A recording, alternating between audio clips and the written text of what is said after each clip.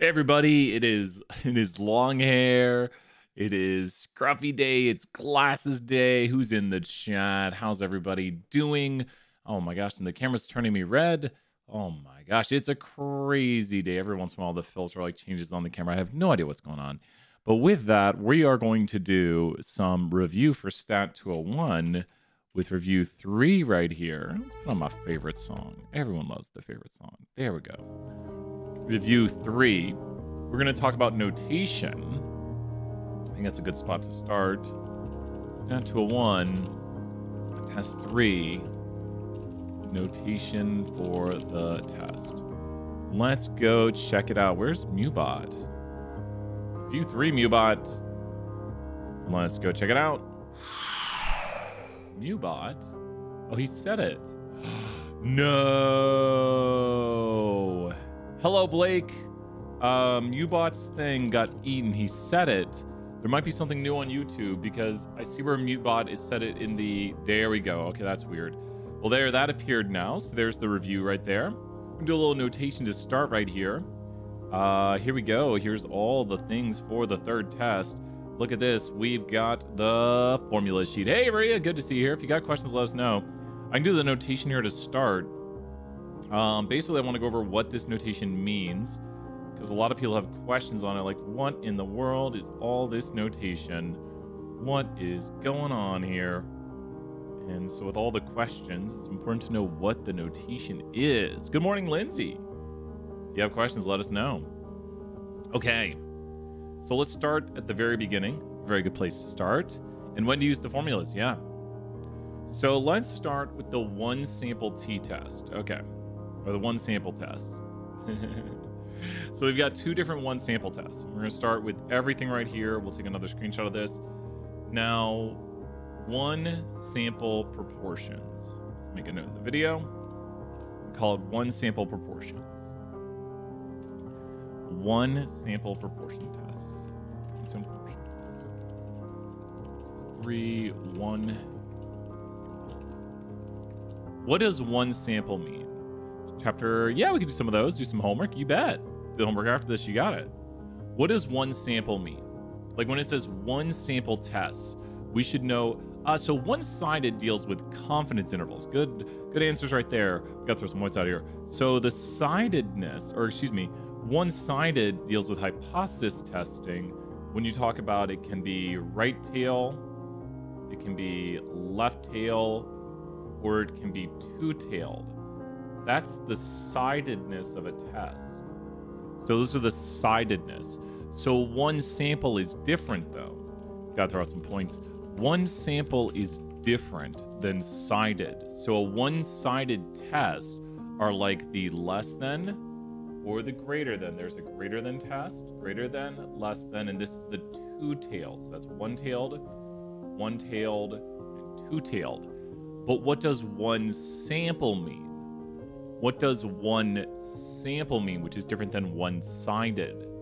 So when you talk about one sample, the one sample means you're going to a group, a whole group, like one sample. So does that make sense? Like you have one sample, like I talked to UT students, I talked to Tennesseans, I talked to kind of univariate. I guess it would be univariate. I'm trying to think if univariate means one variable, but one sample means there's one sample. Like you have one group you're interested in understanding. Compare this with the two sample test, which we were doing last class. And if you go down here to the two sample test, what do you have right here? Like, what is this called? If you know the notation right here, that'll help. That's the mean for what, and that's the mean for what. Like, if you look at what I'm highlighting right here, in the two sample test, what do you have right there? That'll help you with the notation.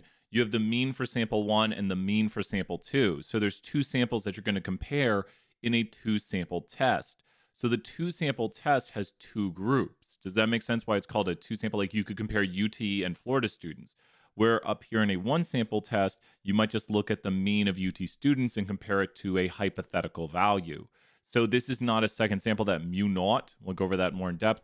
but understanding what one sample means just means you have UT students, you have Tennesseans, you have people who take test 3. It's one sample.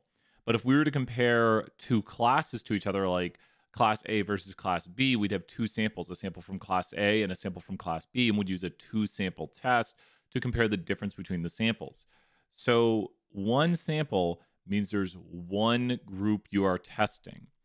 The sidedness of a test goes to the way we do the what. When we say sided and we say something like it's one-sided, two-sided, what are we talking about? The sign of the what? The sidedness of a test, not sample. So this is where people usually get confused here. So like freshman would be one sample of freshman and sophomore. Exactly. If we just look at freshmen, that'd be a one sample test. If we compare freshmen to sophomores, that's a two sample test. Like if you say, let's compare the sample of freshmen to the sample of sophomores, that's a two sample test where you're comparing the two samples. If you say, let's look at the freshman against a historic value from last year's freshman, that would actually be a one sample test because you're still just looking at one sample of freshmen. You can use a historic value to compare them, but that's not a sample. It's like, you're not doing a second sample. You're just saying, here's a value we want to test our sample against. Does that make sense for you? And so one sample is how many groups you've collected on. We're only collecting one group right here. And then sided tells us the what of the what. The sidedness tells us the what of the what. These are things to importantly know. When you say like it's one-sided, two-sided, that tells you the what of the what. I'm highlighting things with colors to let you see the sidedness, one-sided, two-sided, tells you the what of the what. Very important to know this, like, oh, when we're talking sidedness, we're talking the what of the what. That'll instantly tell you the what of the what, like a greater than, less than, direction of the sign for the what hypothesis. Direction of the sign for the alternative hypothesis, exactly. When you write out a null hypothesis, the null has the equal sign, and depending on which way your sidedness of your test goes, like that's the two-sided, you would have this right here. So this would be P equals P naught, and you can see P naught using the notation, and P naught equal P naught. The important thing to know is that the sidedness of the test is decided by the alternative hypothesis sign right here, which is right here. So let's go over all this notation right here. We're going to do all the notation, then we'll do some homework. So that is the difference between sidedness. Let me remark the video right here because we went over a different topic than this test right here. And that portion was Stat 201, Test 3, sided, one-sided versus one sample. Okay. So now we need to know the one sample proportions. So the first thing, help me with this notation. If you know all this notation, you're doing well. How is the class? Oh, we'll take a look at that after this. Yeah, we'll do that in the break right here. So now a confidence interval. Let's start right here with P hat. P hat is the center of the interval, which is our best guess. And what is P hat in notation? What is P hat in notation? Let's put down everything we know about P hat. So when we're solving a problem, we could find P hat. What is P hat in notation? Like, what does it mean? What does P hat mean? I'm typing it, so it's really pretty. It is X over N. That is true. What does it mean, though? Great job, Lindsay, right there. Lindsay's got it all, and great job, Blake. It is the sample proportion found by X over N. So what is X? What is X? So what is X now? Now we need to know what X is. So sometimes you're given this, and we'll write an example right here. For example, 25% of UT was born in Knoxville. Something like that, or we'll go 15%. Probably more accurate. Number of successes. So this is number of successes that we have in our sample. For example, 100, or let's go 75 of 500 students were born in TN, or born in Knoxville. And so if you take a look right here, what we have is this is X. So show me how you get P hat from this. Show me how you get P hat. Really easy in the chat, but once again, we're just reminding ourselves how to do all this. How do we get P hat from this example right here? Number of successes in a sample. we go. 75 over 500 equals p hat. So you can see right there, x over n. So I made the mathematics work, I think. It should be. Great job, Blake, right there. And p hat is often expressed as a decimal. So we could put right here 0.15 like that. And that is often how we express p hat, but it could be expressed as a percentage. So that is p hat right there. N is not uppercase n, but lowercase n is sample size. For example, we sampled 500 students. And now we have here the Z star. The Z star means what? And why does it have a star? So, I wouldn't say cumulatively. I'd go over the exam review pages that we're doing right now. Why does Z have a star on it? Why does Z here have a star? Now be careful. These are not the same thing. These two values right here are not the same thing. Those are not the same thing. This Z, it's related to a level of confidence. So this Z right here, this Z with a star right here, is the Z score relative to percent confidence. So 95% is 1.96. This is given on the test. So we will give you these on the test. That Z star right there is relative to the percent confidence. So it's not the same as that Z you see below. And then we should know everything after the plus or minus is called the what. Everything after the plus or minus is called the what. Very important to know this too, because that's all the what. That's all the margin of error. Now, usually right when we find p hat, we find what? If you find p hat, you're going to usually instantaneously find what? And great job, everyone here practicing. Roshni and Ria, great job. As soon as you find p hat, you'll find what next? You'll find q hat. How do we find q hat? So how do we find q hat? Let's go over here. How do we get q hat? Q hat is found how? 1 minus p hat. Great job. So we go right here. Oops, gonna do it. Can I do it? There we go, q hat. Do we misspell proportion? Proportion. Sure. And this is sample complement with an E found by, and we usually just do 1 minus, I'll put p hat in here. For example, if p hat, for example, 0.85, 1 minus 0.5 is 0.85 right there. So when you said Z is given on a test, you mean like 1.96? Correct. We'd give you the Z for the confidence interval. That is correct. The Z star. So the Z star is given. But what else do you know about Z star is the more confident you are, the bigger Z gets. So you do have to know a little bit of theory about it, that Z is relative to percent confidence. It's the percent of area we shade in the curve. So let me go over here real quick and show it on the David M. Lane, that if you get more confident, because we're trying to make sure everyone understands all about these equations, if you get more confident, you shade more of the curves, such as if we go from 90 to 91 to 92, 93, 94, 95, there's the 1.96, 96, 97, 98, 99, 99, and we keep going, and Z keeps getting bigger and bigger, and we shade more of the curve. If you do something like an 80% confidence interval, you only shade the middle 80%. So the bigger Z gets, the more confidence you get, and more of the curve you shade, so the more values are contained in the interval. I think that basically does it for this. The only thing to really know right here is the standard error, not too much on it, is found by the quantity right here, which will be used in the equation. And the standard error is basically an estimate of variation within your sample. We don't go too theoretical on that, but the standard error is p hat times q hat over n square root. How do we spot what type of problem to use this on? So how would, and this is a really great question, how would a question that you're using this on here look like? Really great question, Blake. Blake, let's throw you some points for that. How would it, can anyone write it in the chat right now? Because I could write you a question right now using this. Give me the start of a question that would use this.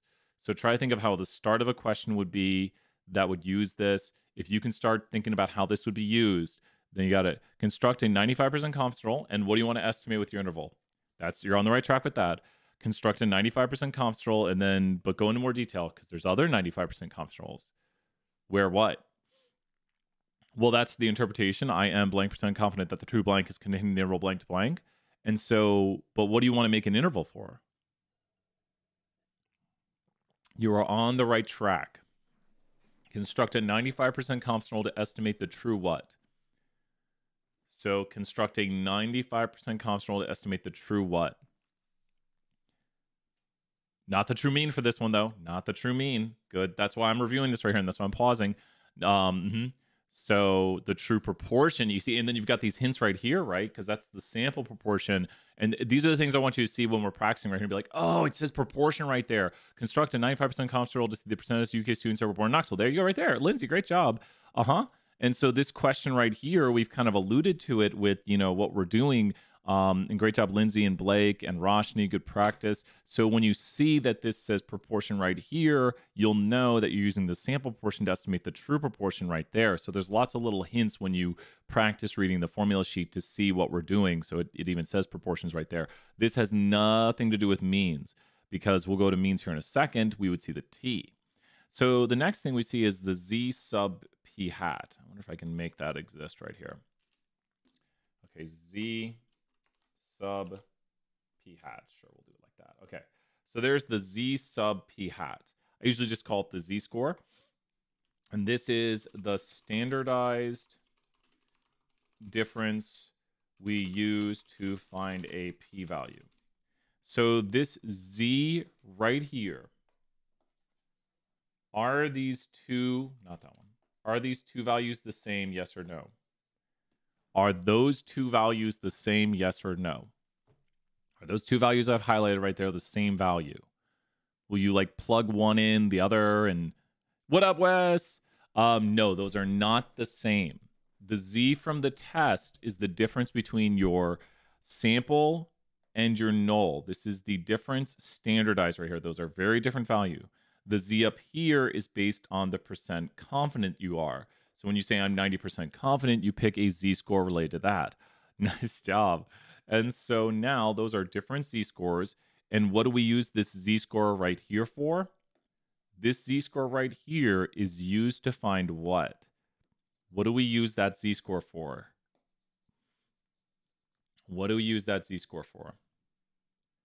What do we use that z-score for?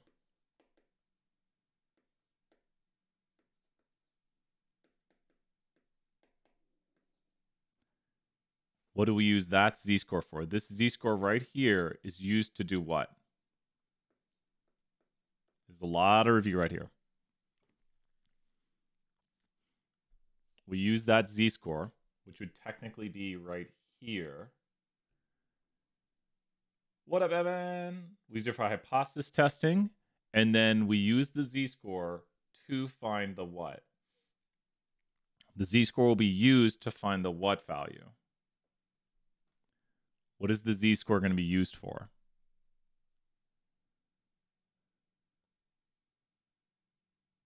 We use it, not the alpha, the p-value. The p-value. So we use it to find the p-value. And so what is the sidedness of the test? Is this a greater than, less than, or does not equal to test? We'll show this here again. We'll show an example of doing this. It is a greater than. So if my z-score, if this z sub p hat right here is equal to 1.2, find me the p-value right now. Find me the p-value. Who can go to the applet real quick and find me the p-value? I'll go do it here in a second, but I can tell you it's going to be very close to about 0.11. Maybe 0.114. That's my guess. My guess is 0.114. So you take the z-score right there. You go over to the applet. And you go to a greater than test. You make sure you're on the z-score curve. And then you enter in the z-score of... Oh, not the area. We're on the wrong side of it. Sorry, you got to go over here. And you go to above. Oh, really? I was that close, Rhea? There we go. I was just a thousandth, 11 ten thousandths off. So Ria, great job there. Some points, Ria. So very close. Been doing this a lot, so I know a lot of these. And so the p-value is the percent of area to the right in this instance because we're doing a greater than test decided by the way the question was worded. So that is how we use the z right there to find the p-value. Next, we see right here p naught. Now, a lot of people don't know what p naught is. What is p naught? What is p naught? Who knows what p naught is?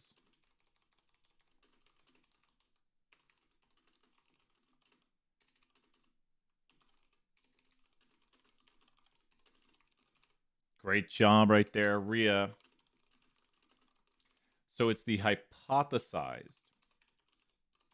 So it's whatever they want to test against, and they're saying this is true. So it's the hypothesized true proportion. So in a question, it might say something like, let's say, so it could say, we want to know if more students are coming to UT than previous years.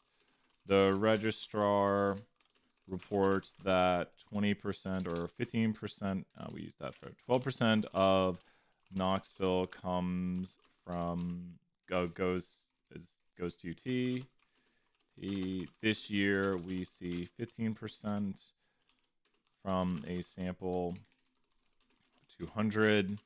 Is this evidence the percent of students has increased? So what is P naught in this problem? What is P naught in this problem? Great job, Evan, right there, writing out the null hypothesis. That is correct because Evan found P naught in the problem. P naught is going to be the hypothesized right here, what we're saying could be true. And then from a sample, we see P hat. And then this is the sample size right here. Now, there's no X in this problem. Does anyone for 1,000 points know what X is? Does anyone know what X is in this problem? Which you don't need to find. X is not required. But if you want to back work it for X, you could find X. It's the number of successes in the sample. So it's not required. You wouldn't need it to solve. But if you're just trying to be thorough, you would maybe know what X is. That is going to be that actually right there is the test for successes and failures, Ria. That would so not 75, say 30. How could you check 30 to see 30 is the number of successes? How could you check 30 to see 30 is X? Now, you don't have to do this. It's not required, but how could you check 30? And Evan's showing the math. Great job, Evan, right there. That's how Evan got it. And how could you double check that number? How could you double check 30 to make sure it's the real amount of successes in the sample and be like, okay, that is correct. X over N. 30 over 200, and you should get 15%. And so that will confirm. Now, that's not required, but it's just good to understand the notation. We could run this really quickly because the mathematics for this are going to be P hat minus P naught over P naught Q naught over N. See if you can solve this with me. Once you know the notation, it's simply just plugging in the numbers. So P hat was 15% minus 12% over, make sure this is P naught on the bottom, and that's over 200. We might get about a z-score about 1.2 again, about. And hopefully someone else does it to make sure I don't make a mistake. Oh, we're going to get about 1.6 or something. Do I freeze waffles or cereal? Do some frozen waffles. I love some waffles. I'm all about. I had some French toast sticks this morning. 1.3. And so now we go ahead. Ooh, yeah. Here, let's do, Evan, we'll take a vote in the chat. So, waffles, cereal. You gotta go by the vote here, Evan. You gotta go by the vote. And so it lands about there at 1.3. We go over to the David M. Lane, and our picture is going to look something like this, and the z-score or the p-value is going to be something about 0.90912. No, it's going to be 6. 0.096, I'm saying. And so we take our thing here, copy it. There it is, 0.096. There we go. So I like Waffles is winning out. So does everyone understand this test we just did? And this would not be evidence at the 0.05 alpha level. So an alpha is where you reject the null. Since the p-value is higher than alpha, we fail to reject the null. We do not have evidence or alternative. Because everyone in A and oh no. So yeah, we're gonna do some chapter 17 coming up here in a moment. Maybe we'll just do this portion right here because I'm hoping there's really not too much else to say about this because we just did the test and we should know Q naught. How do you get Q naught? Which I just found Q naught. So we actually just did a version of the test. How would you find Q naught? So how in the world would we get Q naught for this problem? Yep. Complement of P naught. So 1 minus P naught. So we just found it a moment ago. It's just if right here in this problem, in the problem below, it is 1 minus 1.2 equals 0.88. So we found it like that. Good stuff. Good stuff. So this is the 1 sample proportion right here. Maybe we should have done the 2 sample T. Also, I have videos going over this. Yeah, this is what you need to know. You need to know what all this notation means right here, when to use it with proportions, when to do a test. And we did an example test down here below. But knowing the notation is key to solving these. Let's do some homework. Okay, I'm back. Let's put on chill music. There was questions over the homework. I like this one. I haven't shaved in like a week. Some people don't shave for 1 day and they look like this. About 1 week. Got some gray in my beard. Let's go check out the homework. My contacts, I might even get new contacts. Because my contacts are bugging me. I got bifocal contacts because I'm old. Chapter 17, quiz about a man. Is it the man doing the bike? Good to see your kin. Is it the bike routes? Yeah, there it is. Roshni puts the 2 cities. The 2 city bike route one. Do you know where our sketch product grades will be released? Should be a week. Should be a week. They have a week to grade things. So 1 week. Is it only on the quiz or is it on the homework too? And that one's a notation one. The 2 routes. So it's really good. It's good notation review. The 2 routes one is a notation brother. Notation review. See if we can find it on the homework. The 2 routes question. That one is all notation. Okay, I'm gonna find it over here. The homework. It's on the homework. What number on the homework? What number on the homework? Question 8. Yep, found it. Thank you so much. Everyone's like, let's do question 8. Okay, so what do we need to do for this problem? What do we need to do for this problem? This question is all about what? Let me put it down here. 29 force. Chapter 17 quiz. A man moves. Okay. Let's go check it out. Here we go. Student to grade. Oh, we'll do one here next. You got it. The drinking size one. So this question, how are we going to solve this question right here? How are we going to solve this question? I need your help and I need your understanding on how we're going to solve this. How in the world are we possibly going to solve that question about a man who moves to 2 cities? How are we going to do that? Any thoughts on it? Thoughts on that question?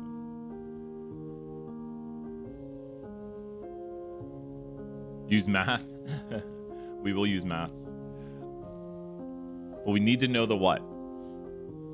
We have to know the what for this. We are going to need to know the what.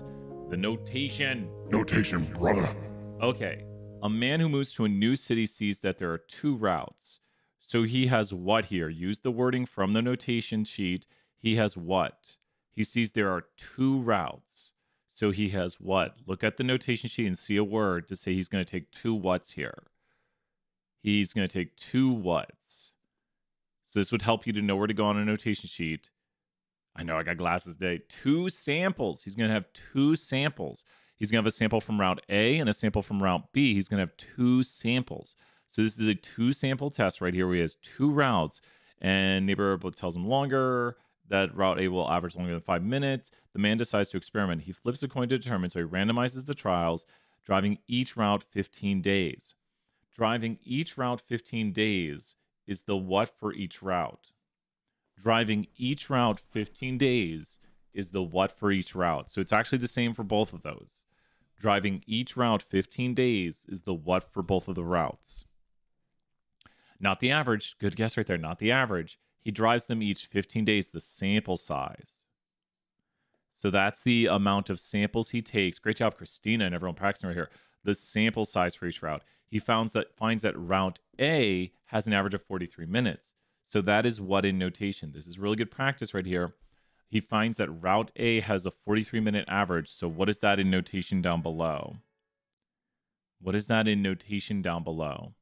Y bar 1. Yep. And the bar means the mean of variable y for sample 1. So the y variable of interest, how long it takes, and the mean being the bar. That's what bar means, and 1 being the first sample, route A. Now, actually, we do have a bit of a problem here because they're setting it up this way. This I almost forgot how they do this problem. If you look right here, they're saying the second mean is A. Does that make sense? So be very careful right there. You have to subtract it that way to get the interval correct. So 43 will go in that position because they're doing B minus A. A lot of things use reverse alphabetical for some reason. It's just the way programs do it. And so we're going to have to do it that way. So what does that make the average for route B? It makes it this one right here.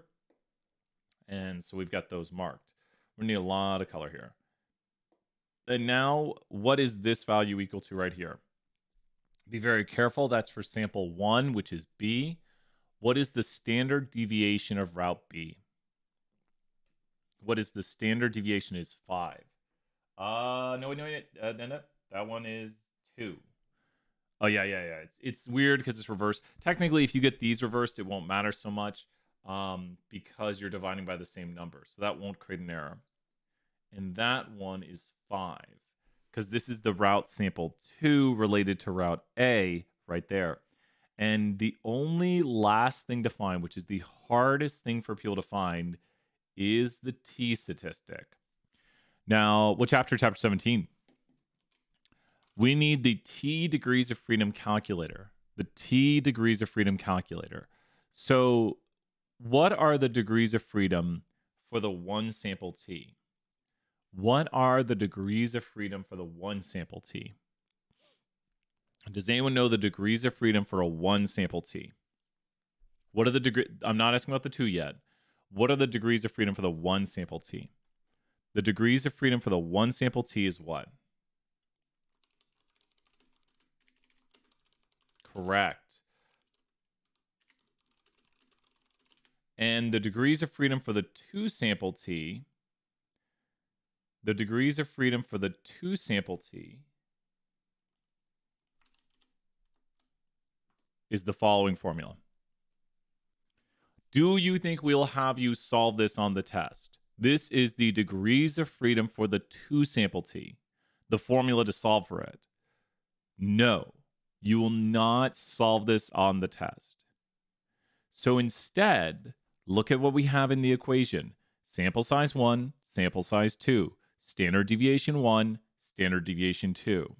Does that make sense? So you have the sample size 1, sample size 2, standard deviation 1, standard deviation 2. And if you look over here, we have the same things we're entering in. And guess what?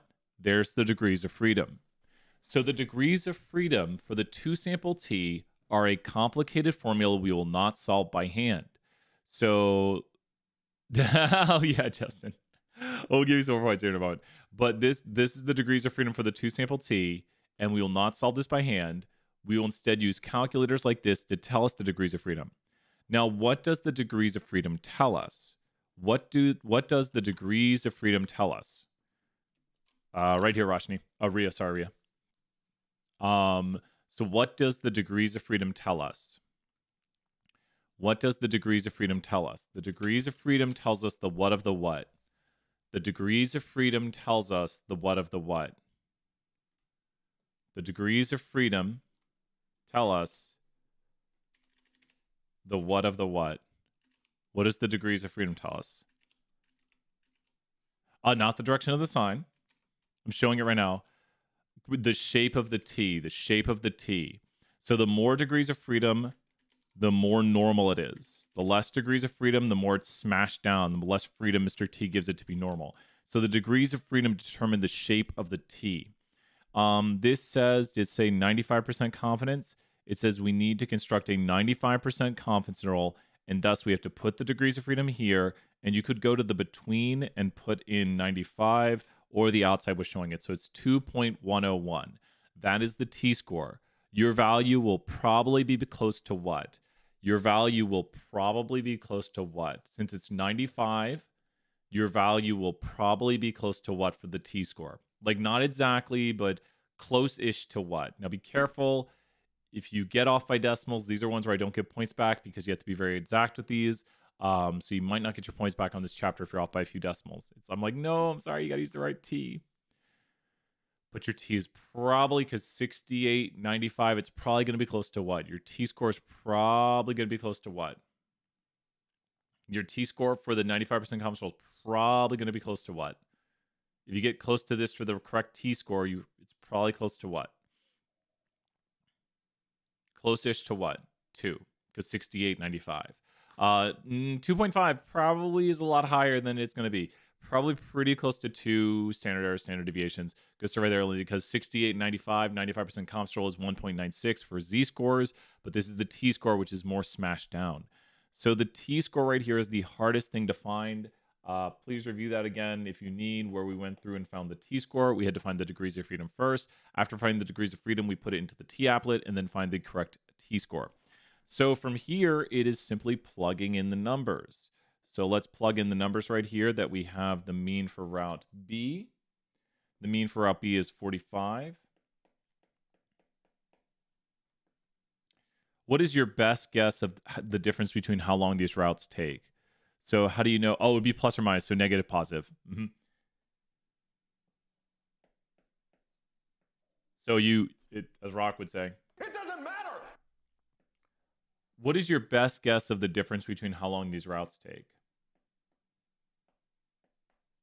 Does anyone have a guess for how long the difference is? Like, the difference is probably about what between the routes? Because this is your estimate over here. What would you say? What would be your estimate of the difference? Did you have to, probably about 2 minutes, yeah. Do you have to fill in the p-value to find, yes. Where it says p-value, that's just the percent of area on the curve you're shading, and you want to do between and do 95. Because then it's a 95% confidence interval. Make sure it's between, and so you want the between right here, and make sure it's showing 95, and that way you have the confidence interval. So probably about 2 minute difference, but let's make the plus or minus. Great job, Ria, right there. So 5 times 5 is 25, divided by 15. 2 times 2 is 4, divided by 15, plus the value, square root. That is now the standard error right there, times the T-score is the margin of error, 2.92. So 2.92,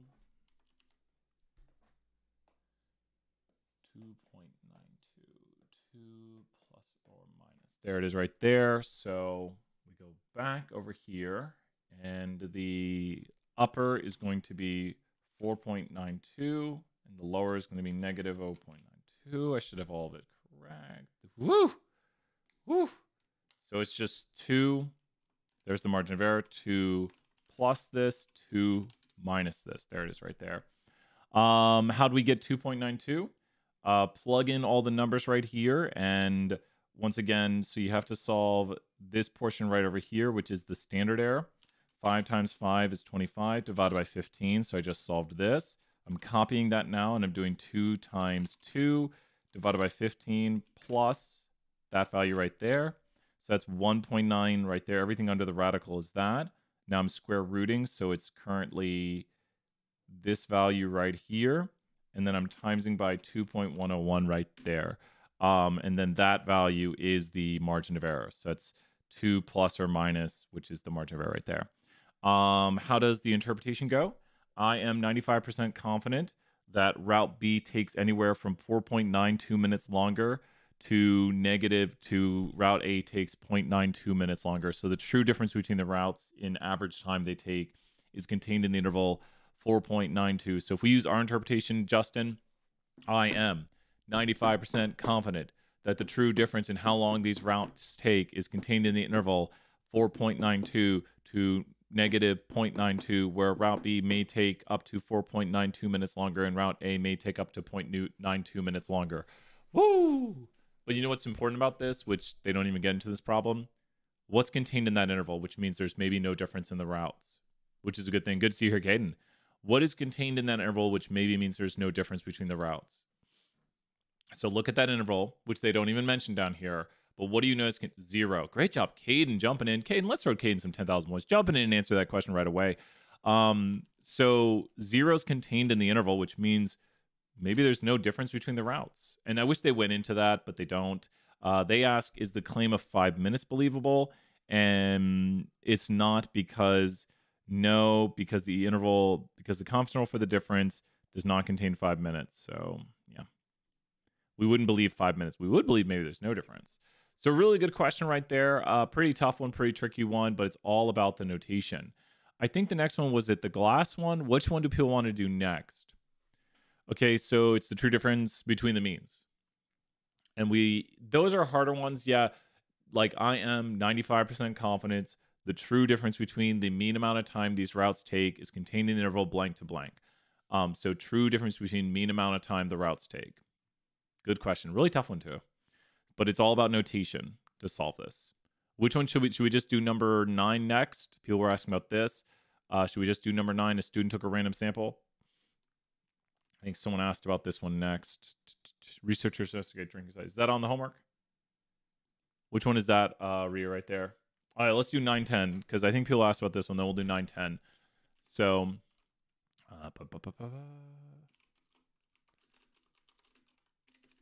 people asked about this one. There we go. Okay, let's check it out. And then we'll do glass one next here. So, what do they give us to start right here? What do they give us to start? This one's actually not that bad. What do they give us to start? Like, they give us all the what? Do they give us the degrees of freedom? What? They give us the degrees of freedom? Well, look at that. How nice of them.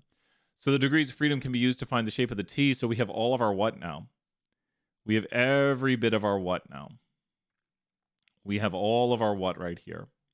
And how are they doing it? Are they doing large minus small? Which way are they doing the intervals?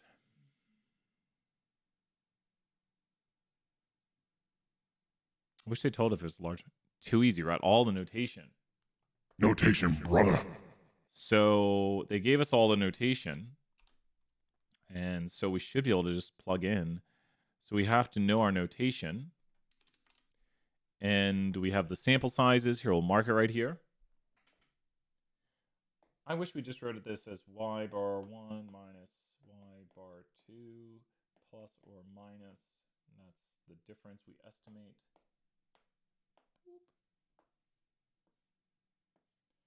And t star degrees of freedom. And then square root s sub 1 squared over n sub 1 plus s sub 2 squared over n sub 2. Okay. So now ban this. No, we're not banning this question. So sample size 1. I think they want a positive difference. Oh, wait. For the mean additional amount. Okay, they want the additional amount. So they want the positive difference. Okay, so they say the mean additional. There's where it's telling me which way to do the differences. Okay, so it'll be the larger mean will be here. The smaller mean will be here because it wants the additional amount.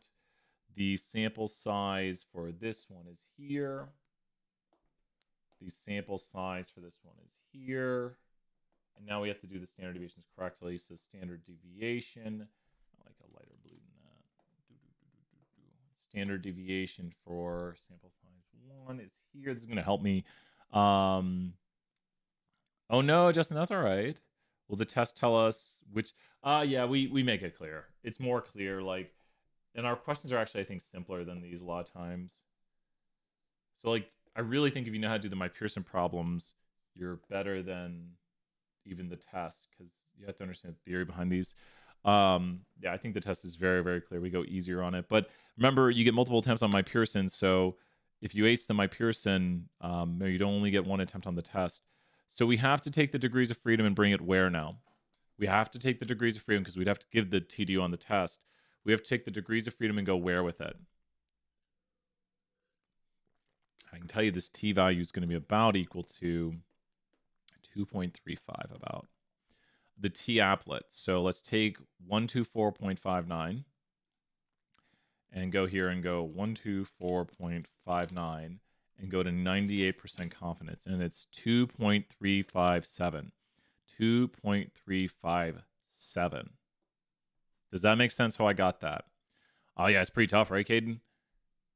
2.357. I know the last number right there, but 2.357. So you have to take this right here. Justin's doing a great job right there. Nice job, Justin. Let's throw Justin some crazy points. Keep it up, Justin. Good practice. So now we're just going to take all the numbers and plug in all the numbers. Oh my gosh. I'm not going to write this down. I'm going to solve it out right here. Okay, so I'm going to... Oh my gosh. The only reason I would ban this question is it's just got way too many decimals. Okay, so I'm going to start solving this out. Plug in your numbers. Be very careful. You make a math error, everything goes wrong. Okay. I'm solving this over here currently. You make a math error, everything goes wrong. I would do this in R normally. Okay, so that's that. I just solved this value. Now I'm going to solve the other one. So 9.2. The color coding is really helping me solve. Divide by its sample size plus the other value. Square root. That is now the standard error. I know, it does me too. And then what am I going to do with this value? Multiply it by what? What am I going to do with this value now? Seems rather small. It's a pretty large sample size. No. I'm worried about... I might even recheck this. That seems small to me. That seems small. Let me check this. So...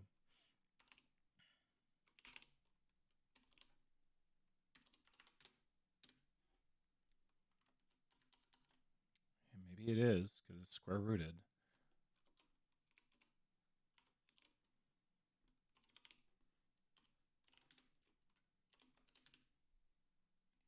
Yeah, that's it. Thanks, Blake. We're going to multiply it by the t-score of 2.357.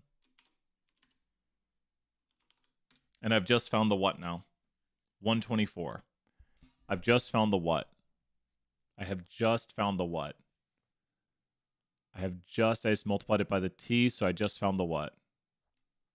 I'm showing it to you visually. I've just found the what? 2 letters, all you got to type in the chat. I've just found the what of this interval. What did I just find? The ME, the margin of error. That is the margin of error right there.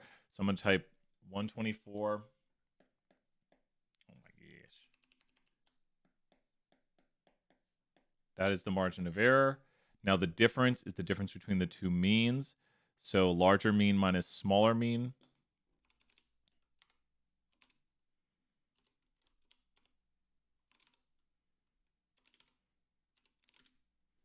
$95,006.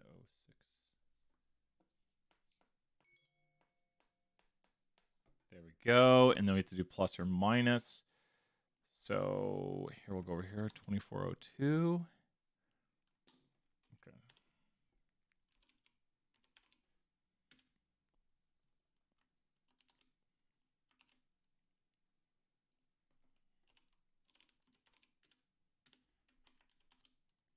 I think that's it. Gosh, I'm worried.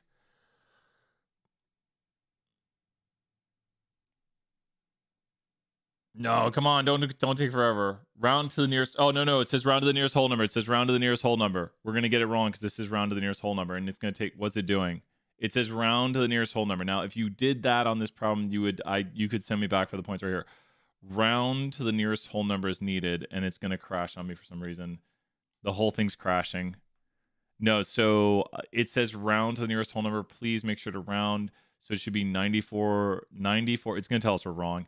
94939 and 95187. It says round to the nearest whole number, and literally it's crashing right now. So nice, some chocolate cover parts. Why? Literally? Wow. Are we still online? Can anyone still see me? Yep, we got the T upload right here. Make sure to round these. I didn't round these. Oh, everyone's dropping the T in the chat. Oh my gosh. People can still see and hear me. It's going to tell me I'm wrong if it comes back. I would give you your points back on this because this isn't like a decimal. Like, it's not like... It all depends. I look at each one on its own merit. If you're like, hey, Brian, I didn't round the answers, that's what I don't care about. I wonder if anyone else is crashing. So I know I was like, oh no, I forgot to look at the rounding. Of course it crashes, so you can't... I didn't get it wrong.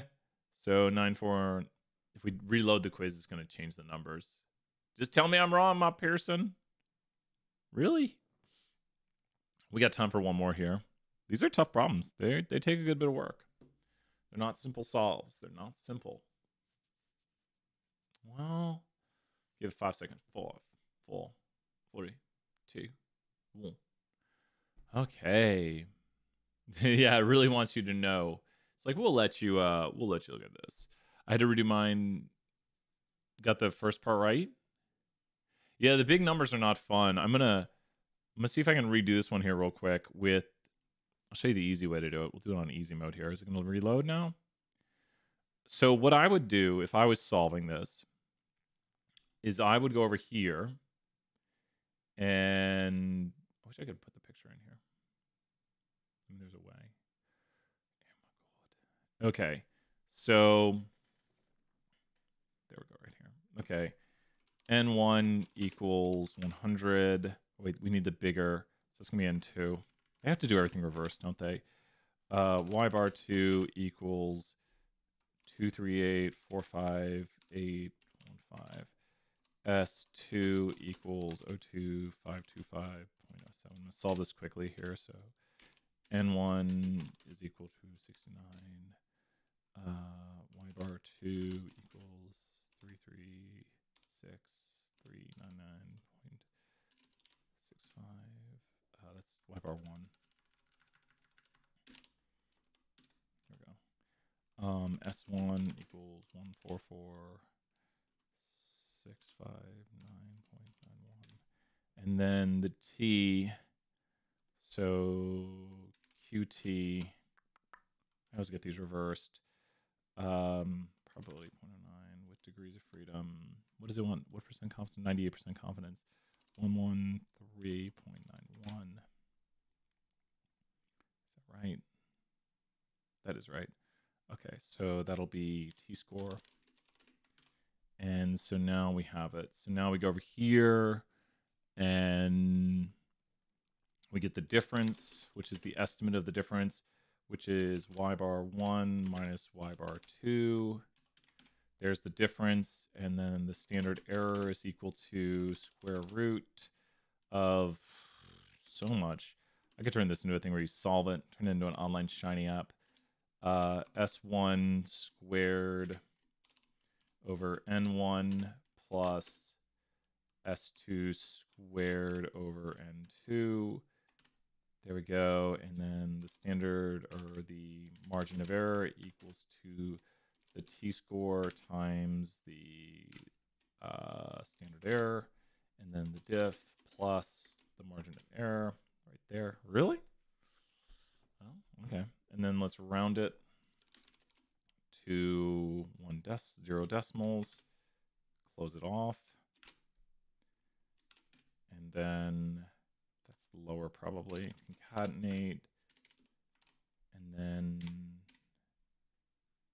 do the minus over here. Whoa, that's a big... Wait. Maybe that's right. Hey, what's up, Meredith? Let's see if I got it right. 146,000. That is much bigger. I'm worried. Square root. What is the standard error equal this time? The standard error this time is 20,000. Did I do it wrong? I think I did something wrong last... Do you know what I didn't do last time? Who knows what I didn't do? I think I know what I didn't do previously because I thought it was weird. You know what I didn't do? I didn't square the standard deviations. So actually, last time I did it wrong. This question is just a very, very mathy problem. No, we can't ban it. This looks to be that I did it correctly this time, but I didn't square. If you were watching it previously, I didn't square my standard deviations. So I'm pretty sure I got it wrong last time because I was like, the standard error looked kind of small. Because I've done, it's you gotta be as careful as Brian here. So you got to make sure to square your standard deviations because I thought something looked weird. That value right there was wrong. We should have squared the standard deviations. So be very careful. You can make errors with your calculations. It happens all the time. Check answer. There we go. So if you see the steps right here, I did it in R because it's just a lot easier to put in the numbers. You need to be very careful, and this is where I made the error last time. I didn't square the standard deviations. So what does this question all boil down to? What is this question all? So here's the answer. This is how to solve this question. I got the plus or minus wrong. This question all boils down to knowing your what. This question all boils down to knowing your what. What does this question boil down to? All notation. It's all notation. It's all plugging into the formula. Really good practice, not making an error. And if you don't make an error and you solve it out correctly, you will get the right answer. Also, you need to know to go to the T-applet and get the correct T value. Notation, brother. Notation, brother. So make sure to know the notation for this. Really good thing. And then they give you an interpretation. I am 98% confident that... that's on average more than, we're saying how much more. The waterfront is worth more, right? We are 98% confident the waterfront property is worth on average blank to blank more. So we just need to take our values right here. Really, I can't copy my own values. So the true difference is somewhere in this interval. The true difference. We're going to the waterfront are between no. We're going to no. I think that's right as long as I copied the values correctly. Yeah. That's a really good question. Pretty tricky. And what do we have right here? The next question boils down to what? What does the next question boil down to once again? This one is once again, and we'll mark it here in a second, simply a what problem? What kind of problem is this question going to be right here? You know it. You love it. It's all notation. So let's see right here. Let's put a note on the work for 5935, Stat 201, Chapter 17 quiz, researchers investigated. Okay, so researchers investigated drinking size to figure out how much soda people tend to put in them. People were given a 17 ounce and a 25 ounce. So there's the 25, there's 17, and were invited to pour as much soda as they liked. Did the glass size change the portion size? Did it change? So what are they telling you right here? Did it change the portion size? What are they telling you right there?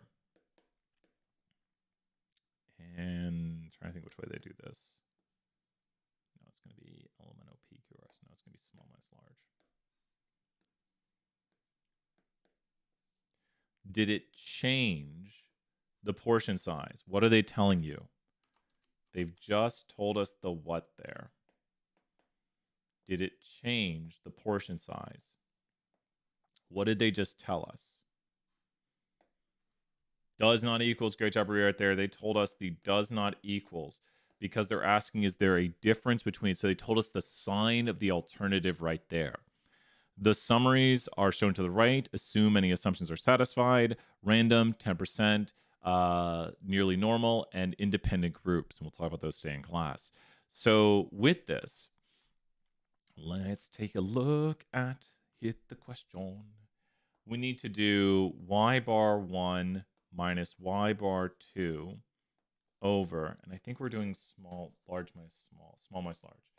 So y bar small minus y bar large over square root the standard deviation squared of small over the sample size of small, and plus the standard deviation squared of large over the sample size of large equals a t with degrees of freedom. Okay. So now let's go ahead and plug in our numbers right here. We're just going to start highlighting. The small goes right here. I'm going to double check that the difference should be negative because we are going to get a negative difference. Do they say which way to subtract the means? And the mean of the smaller glass is this. The null hypothesis is the same. That is where is the small glass. Okay, they're doing mu1 is the small glass. Good, we set it up correctly. Mu1 is the small glass equals 0. And then this is their different, and this is does not equal. Make sure mu1 is the small glass and mu2 is the large glass, which we set up over here in our question where we have the first mean minus the second mean. That's where we have mu1 minus mu2. So that is the way we're setting it up, and we're good to go on that. So now find the t-statistic, which we are currently finding right here, which we've set up. And once again, you have to make sure you set this up properly with all the notation. Make sure to square those. And we're just highlighting right now all the notation so we know what goes where. And you can follow through with this problem and identify, oh, it's 23 for both sample sizes? Yay! Does it say that they took samples of 23? Be careful, your question may be different from mine, but both of these are 23, says The Rock would say. It doesn't matter! They're both going to be 23. So now let's go ahead and plug in the numbers right here. We don't have crazy numbers this time. 5.29 minus 6.52 over square root, and the standard deviation of 1.84 squared over 23 plus 2.91 squared over 23 is the standardized difference. Minus different ends. Yeah, make sure then you have the correct ends right there related to the right sample sizes. So here we'll do the following. Just so I lucked out, it looks like. So Rhea, just so other people can follow along, that would be the right one there. So if you're following along with the color coding, notice how all of this right here is all related to the large. So notice all those numbers right there are related to the large numbers. Just make sure to do the correct notation. It should work out. Be very careful. Like, it's easy to make a mistake on notation. Like 2.91 squared, I forgot to square them last time, over 23. There's that. 1.84 squared over 23 plus the other quantity square root. Okay, 1.7. That's the standard error. And then the difference up top is 6.5, 5.29 minus 6.52. It's negative 123. And that is equal to the t-statistic of something like 1.5-ish. Negative, yeah, negative 1.713. Okay, so there is the t. Does that make sense for you right there? There is the t-statistic we found right there. That is the t. So we're going to take that t and go back here and put in the t to 3 decimals. Good job. And so that should be correct. T to 3 decimals. Good job. And now it wants us to find the p-value. Now this is where you're going to have to go and use the t-applet. We can take a guess at it though. It says to 4 decimals, so this is a very hard guess. This is a very, very tough guess. I'm not going to get it. 4 decimals? No. Okay. So to get the t-statistic, we have to know the right t. How do we know the right t to use? How do we know the right t to use? We're going to have to find what first.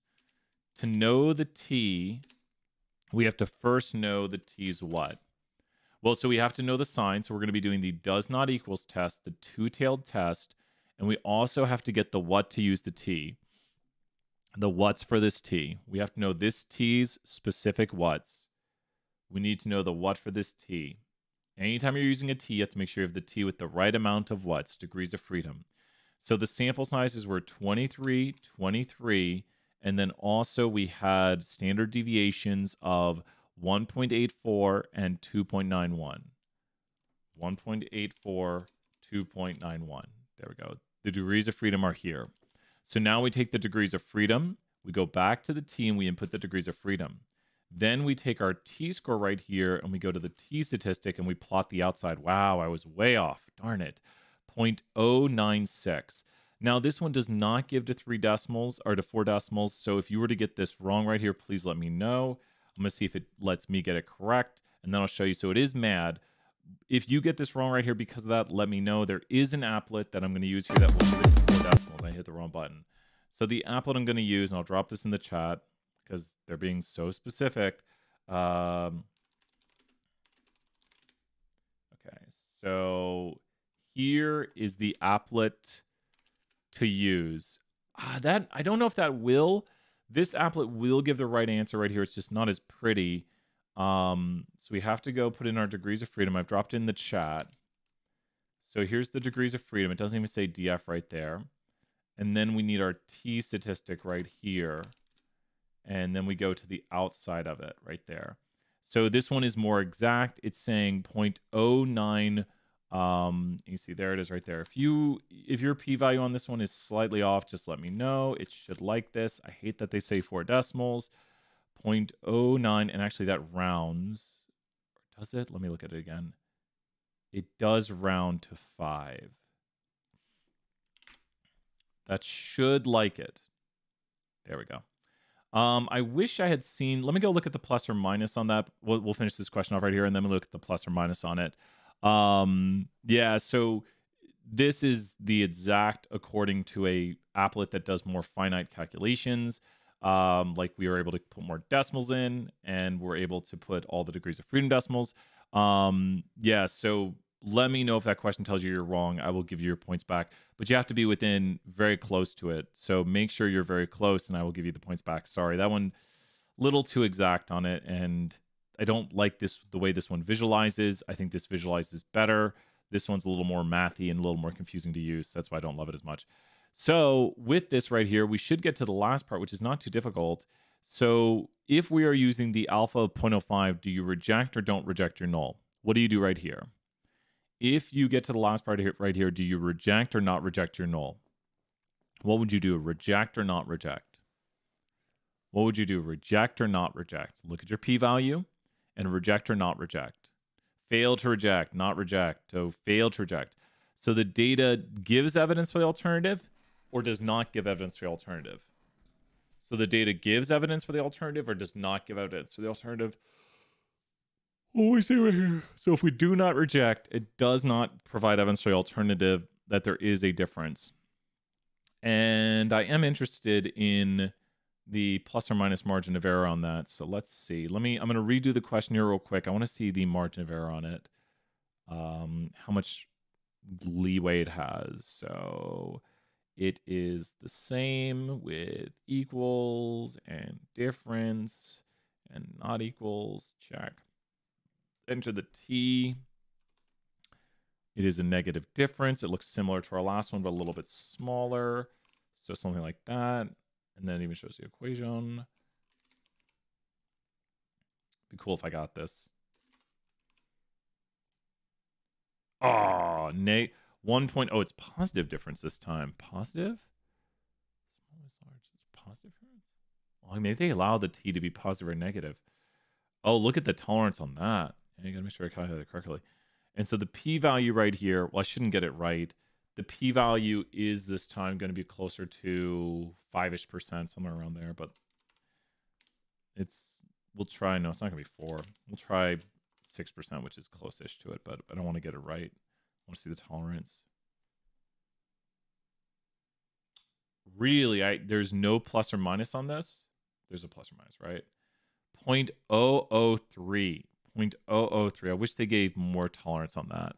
But I was close with 6%. So we do not reject. Do not provide evidence for a difference.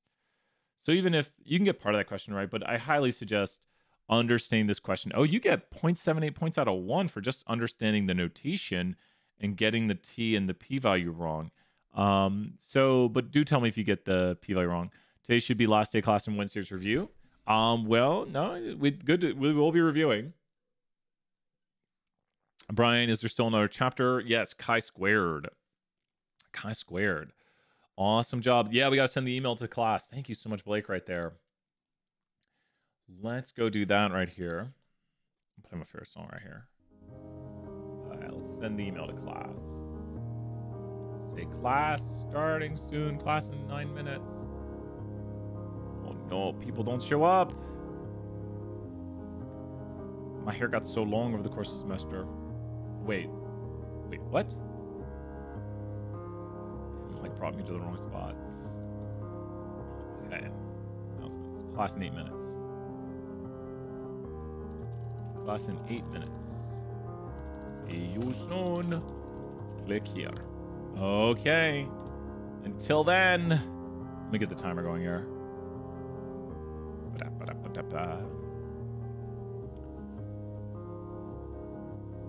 08. 03. Start class in 8 minutes. I didn't even send the announcement.